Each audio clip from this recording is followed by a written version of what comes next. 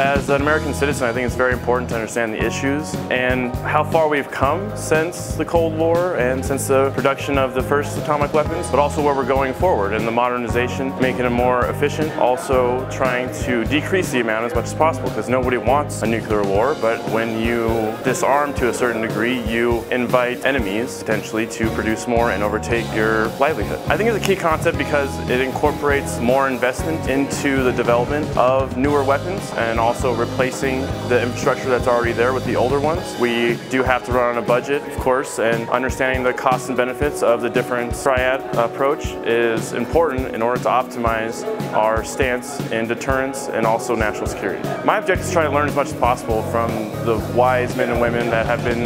involved in this industry, if you will, for such a long period of time, and just get a better understanding of where we are as a country and as a world, as a human race, since we're getting so interconnected and things getting more and more complicated, how we can move forward in a peaceful manner as efficiently as possible.